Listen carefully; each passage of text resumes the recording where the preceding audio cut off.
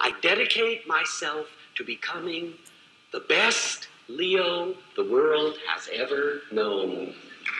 And I send you on your voyage to become the best you that you've ever known. And you know, there's one thing that I will not have. I love you so intensely I can almost not stand it. But I will not have anybody playing follow the guru. Because when you start following my way, it will lead you to me and you will get lost. The only way to follow is your way. Because do you know something that maybe you've forgotten? Because nobody has told you this for many, many years. You are uniquely something that will never occur again in the history of the world. You're that magic combination that will never be again, and I don't care who you are. How exalted you feel or how lowly you feel, every one of you is something unique and special. I wish we could tell this to children early so it doesn't take you a lifetime to find it out. Every one of you has something to give that only you can give.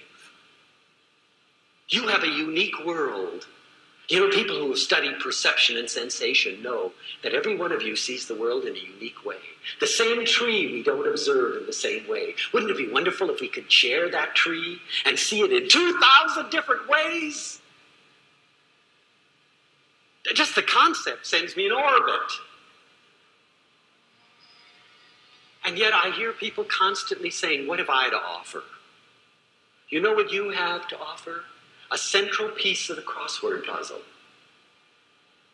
That unless you assume the responsibility, that picture will never be complete. And I'm convinced that we still have misery, despair, agony, all of those things because people didn't actualize themselves and complete their piece of that wonderful crossword puzzle.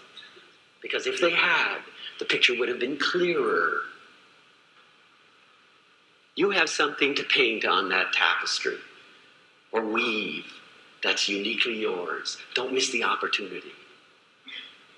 You are wondrous. You are magical. There is only one you. You know, next time you pass a mirror, look in and say, my goodness. You know, it's true. There's only one me. You sweet thing. Oh, if we could get into that. And you know, the wonderful thing is, too, that it doesn't matter where we are in that you. We're only just beginning.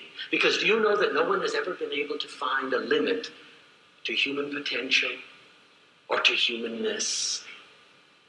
You are unlimited in possibilities. Erich Fromm says the pity in life today is that most of us die before we are fully born. Don't miss yourself.